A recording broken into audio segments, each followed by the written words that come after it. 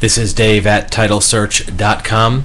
When investors are looking at distressed properties such as a foreclosure or tax auction, the question comes up pretty frequently: who actually owns a foreclosure property? And the answer starts with a title search. When you look at a title search, the first thing that we'll observe is what are the last filed documents. During the course of a foreclosure, several events happen. There may start with a notice of default or a foreclosure notice. There may be an actual foreclosure filing, a notice of hearing, or even a foreclosure auction. During that time, the ownership may change, or different parties may have rights up until the property is actually transferred to a new owner or to the lender through a legal process, whether it's an auction or a default. Then technically the owner is still the borrower, and up until that point the borrower has the rights of owner. For example, if it's going to be sold through a realtor or directly with an investor, the owner controls that process, and as long as that sale satisfies the mortgage amount or the owed amount, the owner can go ahead and do that. In many cases, the borrowed amount or the owed amount is more than the property value, in which case a short sale may occur. So when you run a title search, you're going to look at the filed documents. At what point in that foreclosure process has it progressed through to?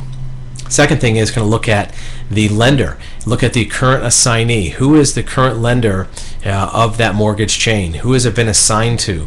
If it is something where the borrower has moved out, that may be a situation where you can approach on a short sale, because the borrower really appears at that point not to have an interest in the property, at least that they've abandoned physically living in the property. So a short sale might have less input from the borrower than it would if the borrower was still living there, maybe clinging to the idea of wanting to stay. So who owns a foreclosure depends upon at what point in that foreclosure process it has progressed to. And as an investor, there's advantages of looking at that property at different times. If you can get involved with the owner while they're still technically the owner of record, you eliminate that auction bidding process. On the other hand, that may also subject you to additional liens on the property that may not get wiped out were it to go through the foreclosure process. So it's good to look at both options.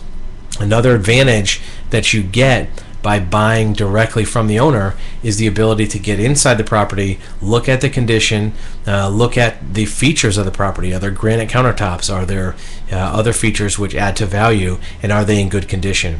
So who owns a foreclosure is an excellent question to ask as an investor. Start with a title search. It'll tell you what documents have been filed and legally what state the property ownership is in.